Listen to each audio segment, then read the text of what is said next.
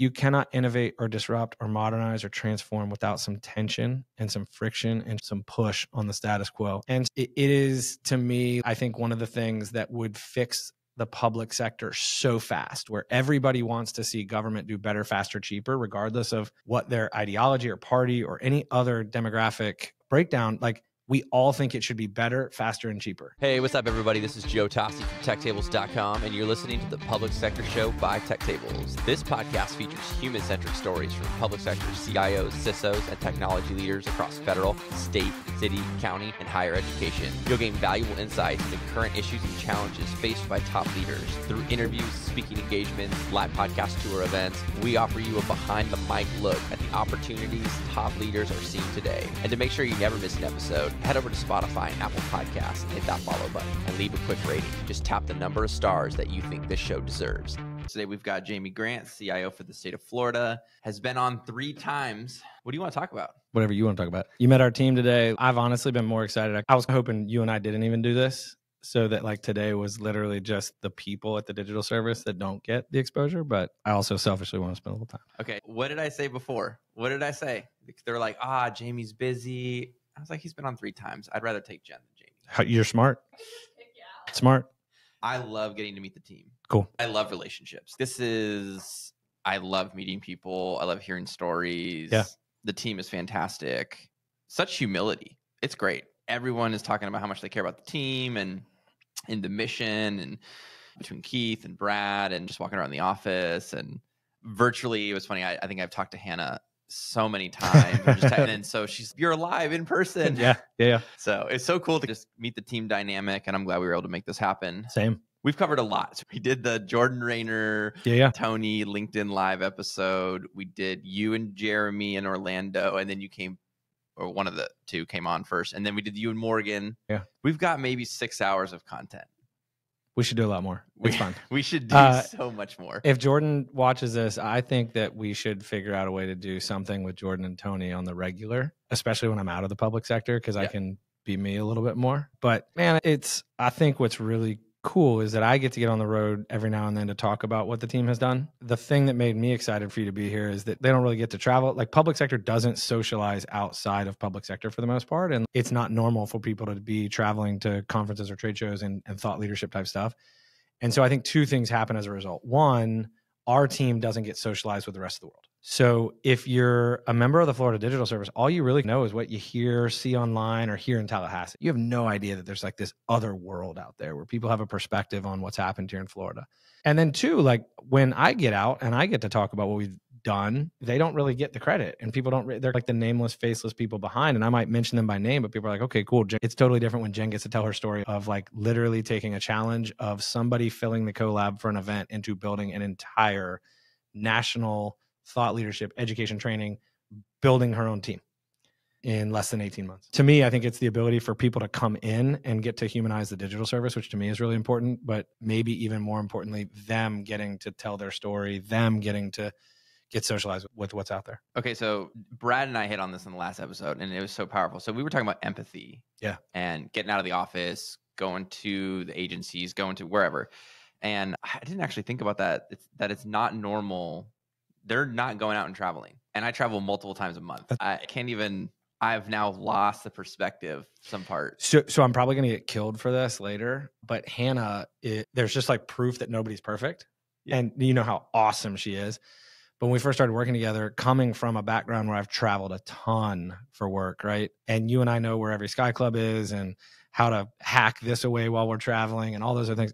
Hannah's never really traveled. So like when she started booking my travel, there was no like thought of the logistics of some things. And I was like, okay, let's walk. And I had to just remember she doesn't have that experience. And it is, to me, I think one of the things that would fix the public sector so fast, where everybody wants to see government do better, faster, cheaper, regardless of what their ideology or party or any other demographic breakdown. Like, we all think it should be better, faster, and cheaper. And until we socialize and get people to understand like what that looks like, I think it's really hard. So just making community happen, I think, is the first step to really breaking down a lot of the ignorance and naivete around how we actually get better, faster, cheaper. I love that. And the Sky Club piece is funny with Hannah because there's been times where, I don't know, maybe it was like 6 months ago or something, 4 months ago, and you called me one morning and it was like, I think 6:30 in the morning, but you just took a shot of maybe this guy's at the airport, and I was at LAX. I'm at the airport. I am awake at 6:30. Yeah, if you've lived on the road, you've lived on the road. Yeah. Favorite Sky Club in the U.S.? Ooh, I'm down on everything Atlanta except the F terminal right now. Okay. The one in, one out thing, like Delta and I are going to fight. This whole, like, we got to figure something out. Yeah. I think airports actually have to figure something out because the commercial real estate cost to have the restaurant now colliding into everybody in the airport, apparently Sky Club, just starts to make a real estate crisis at some point, I think. But Seattle's got a really good one. Okay. And Atlanta, the F terminal. Have you been to the new one in Terminal 3 at LAX? No, I hate LAX. Okay. Well, I know you have to deal with it, but yeah. I was at LAX the other day, an hour before my flight, in the line to check my bags, and the flight was gone before I got to the desk to say, here's my bags. And coming from Tampa, the world's greatest airport, undisputed, like major. Tampa, Hillsborough County have messed up a lot of things from a planning perspective. The crowning jewel, the one thing we have that nobody can compete with, is the greatest hockey club in the world. And the greatest. I love PF Chang's, and they've got a fantastic PF Chang's at the Tampa airport, which is great. I'll tell you how great the Tampa airport is. You could check your bags, go on a trip, come back, eat at PF Chang's, get your bags, get to your car before you could check in at LAX. I have to fly out of LAX out of necessity. I'm sorry. It is. Yeah, it's brutal. So I posted, hey, got up at 3:30, drove down, and someone asked me here in the office, hey, how long is that drive? And I'm like, 3:30 in the morning? Yeah. It's an hour and 25 minutes. 3 p.m. in the afternoon, it's a 4-hour drive. It's brutal. Yeah. I know you got lessons. I think more is like reflections. You coming up, you've got, is it a week? Yeah, 7 days. You've got 7 days left in the chair. Yeah. It's funny. We've had this conversation a little bit offline, like friends, mentors. Super bittersweet. Insanely bittersweet. It's been interesting to see the reaction. Everybody in the world apparently thinks that I have something lined up, and I think one, I don't, right? I have committed to taking some time to think clearly. I feel like I've been in a 3-year fight with bureaucracy every single day. And I just don't think that's the kind of headspace to be in to make really significant life changes. I'm not buying anything big, selling anything big, getting into a relationship. I don't think I'm getting out of a relationship. Wait, no, okay, because I was like, I don't think I'm getting out of it. I think times like this, it's really important to just step away, breathe, decompress, get around people that'll tell you the truth. And I've found it really interesting that everybody just assumed, oh, you must have. People say congratulations. Like, congratulations, man. Like, this is walking away from something I've invested a decade of my life in from a policy perspective. And now operationally, I think there's 4 teammates here that we didn't hire, right? So like at this point, the entire organization is made up of about 95% new faces we went out and recruited. I want to pull the numbers at some point, but more than 80% of our people were recruited by somebody who works here. So every time we have a vacancy, somebody goes, "Ooh, I know somebody." And I just think that's been really cool to watch from a culture perspective and a people perspective, because I think like everybody, especially in the tech space, pays attention to like, all right, what cool stuff have you done? What was the secret? How did Florida go from laughing stock to a leader? And the answer is really simple: high character people who will buy into the mission of, it's so cliche, Joe, in the coaching world, but do you care about the name on the front of the chest or the back? And I think here we have a ton of people who care about the digital service way more than they care about their title and those kind of things. And so I think it was a very intentional effort to build a high character, mission driven, customer obsessed organization in the public sector. I think we've done that. And I think for me, as I walk away, like the team heard me say for a long time, and they're like, "That's morbid." They're like, "Can you change that?" And they'd say, "What if you won the lottery?" And I'm like, "Well, you could still find me. I'd be alive. I got to be allowed to die in a plane crash. I got to be irrelevant. This place needs to be just fine with me gone." And the reality is we have recruited intentionally 2 and 3 and 4 levels deep of people who just say, "Send me, I'll fix the problem." And to marry those two, like, people keep saying congratulations, and I want to just punch them. Because I'm excited about what's next. I know it's time. It's been a grueling grind for 3 years, but I'm going to cry like a schoolgirl when I leave this team. And you're never going to get this team back together. You think about every end of the season speech that we give in the locker rooms or that we heard in the locker rooms. Take a look around, because this is the last time this entire group will be together. There'll be marriages, there'll be divorces, there'll be moves, there'll be all those other things. And I'm probably going to wake up in 8 days and go, man, I'm really trying to soak it up. I'm really trying to be intentional to spend time with the team. I'm really trying to be intentional about giving them the freedom to say, look, it's yours now. Like, it is yours, and go make it better than it was. And if we just pass it off to every generation better than we received it, I think we're going to see some really cool stuff out of the Florida Digital Service for the next decade to come. I'm just, the amount of time that we've got to spend in the last couple of days has been awesome. What you just said, I want to cry like a baby. It'll get awkward on camera if we do that. I'm just going to bawl my eyes out. The end of last season was the end of year 4. So that was the first kind of full cycle. Coaching? Yeah. Yeah. So the kids who were seniors so that's the whole life cycle. When they were freshmen. And I specifically joined the varsity team. Normally I've coached the JV team, but I want to join the varsity team because they all played for me. Yeah. And it's the last game of the season. And I'm like, all the coaches are like trying to like hold it together. Yeah. And I love these kids so much. I used to work out with them when they were freshmen on the shooting machine, 2 hours after practice, putting in another 2 hours. Oh. Love these kids. And last game of the season, and I'm not ready for it to end yet. And I'm like, come on, just give me like overtime. We get like double overtime. And I'm like, yes. That's awesome. That's awesome. And we won. And like just the energy and rushing the court. Yeah. But then afterwards, it's just all tears. Yeah. And you've got the seniors embracing kind of the juniors and sophomores that are on the team. And there's just something really powerful about that. Now, of course, it was funny is the JV guys a year that are playing on the JV team are like, hey, remember you coached me too. You coming back next year, right? I'm like, I'll come back one more year. There's every locker room's different. And I don't care whether it's a business unit, a team locker room, an organization, everyone's different. I think like when you look to your point, you've got something special when you're not ready for it to end. And I think sometimes it's almost like there's 3 options. There's man, this has been a rough one. I'm ready for the off season and to get to the next one. Then there's the transactional. Okay, this is how it's supposed to be. And then there's the really special, oh my gosh, I don't know if we'll ever get this again. And my tenure at the Florida Digital Service, for all of the fights with bureaucracy and the onslaught of administrative hurdles and all of those things, like this has been one of the most special opportunities of my life because of the people that are here. And I think as somebody who's never had kids, who's coached a lot of family members and teams just volunteering, I think this is the first time as an executive that I've comprehended the notion of parents being more proud of their kids than their own successes. So that's why I go back to, I love us hanging out and spending time, but with a finite period of time, like I want you to get with as much of the team as you can. Cause these people have done unbelievable work, especially in the bureaucratic space where I can't give them equity. I can't give them dividends. I can't give them commissions. If they could have equity in the turnaround that's happened here, they'd be retired when they're done. And instead, they just get the same paycheck and they show up and they just keep doing it and they just keep doing it and they just keep doing it. And I think that when you think about how to build special, it starts with people. And when you look at this team, and I said it in my resignation letter, like their refusal to quit is awe-inspiring. Because they're like, you've now been out here in the Southwood complex where there's 11 billion jobs that are all like, there are 20 different agencies around here. They can go find more comfortable. They can go find more pay, and they keep signing up for here. And I think that's just a testament to the mission and their belief as a team and as individuals. Okay, so you agree on everything you said earlier. Looking for high character people. Yeah. What are some hiring traits? Like unpack high character people. I think everything in life comes back to, do I trust you? Do I trust that you're able to do what I need you to do? And do I trust that you're willing to do what you're capable of doing? I have to trust your intent, the integrity. Yeah. And I also have to trust the ability. If I'm building a team, I don't think you can teach character and integrity. I think you can reinforce lessons. I think you can teach lessons.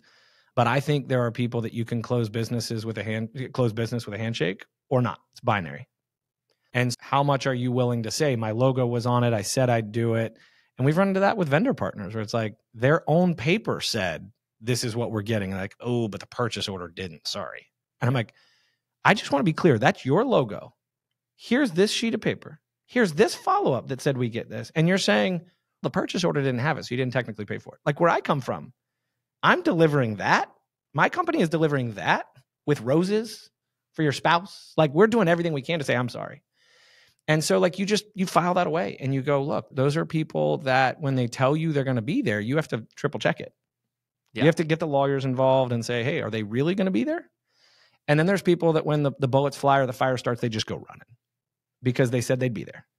And I think that's, I'll segue for 1 second to make a comment to the last question and come back. But I think that's one of the things I love about transitioning out of these things. It was the same thing when we lost the company. It's the same thing when I left office, and it'll be the same thing here.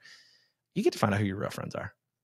And that's just something I cherish in life, because when you're in a role like this and you have the budget and you have the perception of influence that we have, and or actual, whatever it is, and everybody's your friend. When you leave, like this phone stops in 7 days, right? The volume on this phone. And so I just think that's an amazing opportunity to remind yourself like who you can really count on and who's a real friend. So when I think high character, it's, hey, can I trust you? To go back to it. And that's the same thing with partners, who we hire, et cetera. And the most important thing is, do I trust your character? Because I can coach you, I can teach you. We've got some amazing stories. One's behind the camera right now helping. Fidel, who's now, I could go down the list of people that if you said, hey, you have to have 2 years experience, and you have to have this, and you have to have this, and you have to have this, they'd never be here because they'd be like ineligible to work here. If I compared their work product to the work product of people who check all the BS boxes to get in the door, I'll bet on this team all day, every day, over and over. And we can teach skills. We can give opportunity. You can't teach character. I hire 3 types of people, and there's a wild card fourth. The first most attractive thing in a candidate is they played team sports. There's nothing that team sports, and it's no knock. I got a bunch of golfers in the family, and cool. It's a different grind. It's a mental game. There's things that come out of it, but business and life is a team sport. And so I look at it through my life. I was the best player in some leagues. I was barely good enough to make some teams. So there were some hockey teams where I was just lucky to go kill a penalty. There were other teams where I had to carry us if we were going to be competitive. Those are 2 really different lessons. Yeah. Like when you have to learn how to shoulder the whole team and to do that the right way and to get guys to pick up their level of play, that's different than when you just have one job. Go kill that penalty. There's no glory in it. There's no credit in it. The girls aren't coming up after the game, but you did that job for the team, and that mattered. And so I think team sports just teaches you so much that it's hard to learn. Military, active or veteran, that's a different kind of team sport. And then the third is kids with siblings. In each of those scenarios, you had to learn to support people to your left, to your right, up the chain, down the chain. You had to learn how to win, how to lose. And I just think there's a lot of lessons you learn through life in those 3 lenses. So those are the 3, but team sport is by far the best indicator I've ever found of humility, honesty, self-awareness, because scoreboards don't lie. That's right. Okay, so I love that about team sports, which brings up, it's funny, the larger challenge that we hear a lot about work. Welcome to Team Shirt Friday at the Digital Service, by the way. I appreciate the TechTables shirt. We're on brand. We have Team Shirt Friday every Friday. I love this. Love this. And we're honest about it enough that there are, in fact, some Alabama shirts that show up from time to time, and those folks do not get fired. They get judged, but they don't get fired. They don't get fired. I love that. Workforce challenges. So everything. So this is such a hot topic, but I don't know. Maybe it's a little simplistic. I think it's a lot easier than people make it out to be, only because I look online at what a lot of folks, public and private, put out for job requirements. And I'm like, no one has those qualifications. There are, even in the public sector, because I'm very curious. I'm not going to throw another state under, but they're looking for a media person. I was like, I run a media company. I wonder if I could get a job. Do you qualify? Yeah, do I qualify? I do not qualify. I don't have a master's degree. And do you know that, and I took bullets for this when we were doing all the reforms to create the digital service, and I was really coming at it from a vantage point of, I'm so fed up with state technology not working. The job requirement of the state CIO at the time was 10 years executive experience, which meant that if you owned a plumbing company, you were qualified to be the state CIO. If you had 4 exits of a software company and 9 years of experience, you were not qualified to be the CIO of the state of Florida. So then they're looking around. They're like, why can't we hire anybody? I'm like, the job sucks and the pay sucks. So we can work on that over there. But number one, you've taken the total addressable market of talent, and you're like looking for somebody who owns a lawn care company for 10 years looking for a pay raise, rather than saying, hey, what's relevant experience? And the other thing I'd say is, give me people that worked SolarWinds for 6 months. They probably had more experience in incident response and just in cybersecurity in general, and architectural work and response and recovery and all these different things in 6 months than somebody else did for 3 years in an organization that was doing nothing. So time is not indicative, and a credential is not indicative of capabilities and experience. And so I think you're spot on, but I laugh. Like literally, you could have owned a plumbing company and been eligible to be the CIO of the state. But if you built a software company and had less than 10 years of experience in the executive space, you were ineligible. That's crazy. That's a whole other podcast. So you said this earlier, you get to find out who your friends read. This is my favorite piece. And I always love hearing stories of when people have had to make a call that's very uncomfortable and it like really costs you a lot. And my favorite example is when I was trying to marry a woman who already had a daughter, and I took a lot of heat for that. Now, some people are like, well, why would you take so much heat for that? You take a lot of heat for that from friends, from community. Hey, I think your life should go this way. Yeah. And you're like, no, my life's gonna go this way. That's right. Yeah. But it's tough. There's a lot of folks who are not willing to make that call. And then you find out exactly right who your real friends are. And I was telling Jordan about this. I was like, Jamie's gonna find out who his real friends are by July 4th or something. That's right. Yeah. He'll be at a barbecue, and when you no longer have the title and they're like, hey, you know what? There's no more value. Yeah. And Jamie, we talk about this all the time where society is getting it so wrong where they just value people for what they can extract out of you. That's right. And I had this conversation with the vendor yesterday. What can we extract out of you? And I'm like, we're just not going to work together anymore. Right. That's how this is going to go. Yeah.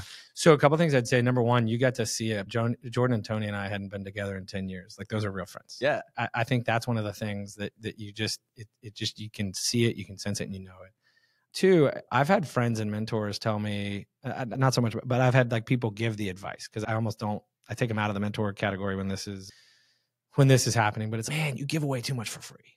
Do you know what you could charge for this or for that or that? And I've often thought to myself, like, sure, would I like to see my bank account add some zeros? Yeah. But I can't fathom going through life looking at everybody almost like a first person shooter game where the target is, okay, what can I monetize there? What can I monetize there? What can I monetize there? I just think when you build equity in the brand and trust, like, people want to do business with you in a way that the net works out and it's sustainable. So the transactional, what can I get out of this, flies in the face of trust. Yep. Which is why I always come back to trust. Do I trust your intentions, and do I trust your ability? And when people betray it, listen to them. That doesn't mean one and done, but like, when people show you who they are, and like, they will tell you. Crazy will raise their hand and go, I'm crazy, if you just give them enough time. Selfish will raise their hand and go, it's about me, if you just give them enough time. Yeah. And I fail at this every day. But if we'll just listen and perceive, like, we pick up so much stuff. So I don't know how people go through it, that transactional. I think that's a miserable existence. And I think you're spot on, though. It comes back. High character people. Surround yourself with people you want to be with, and you'll be fine. I love it. Look, we're going to kick you off because we want to get more team members on. Good. And but this has been a ton of fun, and I know we'll have you back on. I should say, guarantee coming back on. I was about to say, I am super freaking excited for that. Big Sky. The Mountain West is my favorite place on earth. It is literally where I am, like, in my happy place. And so when you reached out and said, Big Sky live event, I was in. Then when I found out Kevin, I was like super in. And then you just kept building out the roster. And I'm like, okay, so we get to get this group of people in Montana for a few days.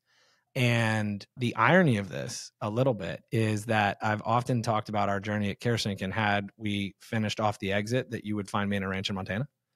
And there's some serendipity about taking that month of July and really trying to decompress the two things that I've always said: you'll find me on a ranch in Montana. And two, I said that when I finished this job, and I don't think this is going to play out right now, it's probably next year, a buddy of mine that's retiring, both of us have the goal to go hike the Patagonia with a fly rod. And that was one candidate for like, what do I do after, and like decompress. And then Montana came up, and I was like, ranch in Montana. There we go. Super excited about that. I can't offer you a ranch at the event, but I can offer you an Airbnb. It's like a ranch layout, I feel like. Oh, yeah. No, look, it's cool to get around community. And I think that's something that, go back to what we're talking about with the team here, is like getting them socialized into that community. We had a number of CIOs here yesterday and information security managers. Like, how many of you have reached out to another state to say, how did you do this? How did you do that? How many of you have asked, can you swap source code? How many of you have talked about like these, and they're like deer in headlights a little bit. They're like, we talked to this systems integrator or this that said they built this there. And I'm like, okay, so then they came and said they were going to charge you full freight to rebuild it again. And we thought that was a good idea. And so there's just the community, the ability to go, hey, I got a problem. How can you help me solve it? And I think that's going to be the ultimate litmus test of my time at the digital services. Two things. How soon can I walk in and people have no idea who I am? And two, look at where this draft class is in 5 years. And I guarantee you that there's going to be some logos, some companies, some projects, because we have built a team that people are going to keep trying to hire. And I look at it and go, look, like you get a recruiting class every year. And what'd you do with it? And it's really easy to get caught up in stars and ratings, but like, where are they in 5 years? And I'm so excited to watch this team and these individuals over the next 5 years with the exposure and the experience they got here, because one of the secrets to keeping the team a little bit is the lack of socialization. It's not intentional, but like we got a lot of people here who have no idea what they're worth in the real world. And so I'm just super excited to see folks move on, build the bench, succession plan, the tourist service mentality that we have to come in, make a difference. But I think you're going to see a bunch of these folks working together in different places again, because they're going to want to work together again. I love it. All right, we're going to wrap this. Big Sky, Montana. We still have some tickets for sale, July 20th to the 22nd. Thank you, Kevin Gilbertson. Kevin's been on to a live event, and I'm from California, and so I was like, I don't know what city to do it in, and he's not in Helena. Yeah.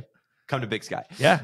I'll tell you a plug that one of the things that opened my eyes, and Kevin, Pat Snow, Jeff Kleins, there's some folks in like small states that like, if I walked in the governor's office, I'm like, hey, you should see what South Dakota's doing. SD.gov is like a model. People are like, yeah, but it's South Dakota. Like, it's been so cool to see how, sure, Mandy in Texas, phenomenal talent, great partner, great friend. We do a ton of work together, friend for life at this point. But the same is true with Jeff and Pat and Kevin and those guys that you get to meet. And you're like, man, some of these small states punch way above their weight. And there's some other big states that could learn a lot from what folks like Kevin and Pat and Jeff and Craig and North Dakota, like North Dakota, South Dakota, Montana is doing some really cool stuff in this space and not getting enough attention. So for me, yeah, I love Montana. I love supporting the community, but I'm also selfishly trying to figure out like, hey, what can I learn from Kevin while I'm out there? And there's a handful of CIOs around the country that I that truly make me feel better, faster, smarter. And Kevin's one of those guys. So I'm looking forward to it. I love it. He's coming on 3 times. So I don't know if he knows that quite yet. You will. Hey, Kevin, I know you listen to the podcast. Kevin, you're coming on 3 times. One with Jamie Grant, one with John Rogers, and one with... John's another great one, man. Yeah. John's another great one. They're doing some really cool stuff in Indiana. And yeah, Mandy gets credit for hooking me and John up at ISF or whatever their acronym, their security forum. Yeah. John and I did some stuff out there and we're like, man, let's jam out on some stuff, because he's an anticipator. He's a pusher. Like there is this, and this is something we can later. I know we got to wrap because I'm going to get in trouble. You're going to get in trouble. And I want you to spend time with the team. You cannot innovate or disrupt or modernize or transform without some tension and some friction and some push on the status quo. And I think where you watch like the relationships, Kevin, Pat, Jeff, Mandy, John, JR, like you go down the list of some of these people that you look at and you're like, man, I'm jealous of how they're doing that. They all have one thing in common. If I go into the NASCIO member room or the NASTD member room or one of your events or any of these other things, the groups that kind of migrate together are the folks that are pushing the boundaries on the status quo. And it was really obvious. John and I had never met till we got on stage. Like we shook hands for the first time on stage for kind of a keynote panel there. And it was just awesome to watch. And Hannah's walking in right now, like about to shut this down. I told you we had to wrap it up. Okay, we're going to wrap it down. I'm just going to say, hey, it's Joe's fault. He went. I've got lots of love for, I just give shout out to Mandy and to JR and to, there's so many fun. There's others, but like that list right there is just a group of people that do some really awesome work. Love it. Thank you. I'm sure we're leaving somebody out. Yes. But that'll be your fault because you're the host. I'm just the guest. I'm going to stitch this post-production. Thanks for coming on the pod. Thanks, buddy. Hey, what's up, everybody? This is Joe Tossi from TechTables.com, and you're listening to the Public Sector Show by TechTables. This podcast features human-centric stories from public sector CIOs, CISOs, and technology leaders across federal, state, city, county, and higher education. You'll gain valuable insights into current issues and challenges faced by top leaders. Through interviews, speaking engagements, live podcast tour events, we offer you a behind-the-mic look at the opportunities top leaders are seeing today. And to make sure you never miss an episode, head over to Spotify and Apple Podcasts, hit that follow button and leave a quick rating. Just tap the number of stars that you think this show deserves.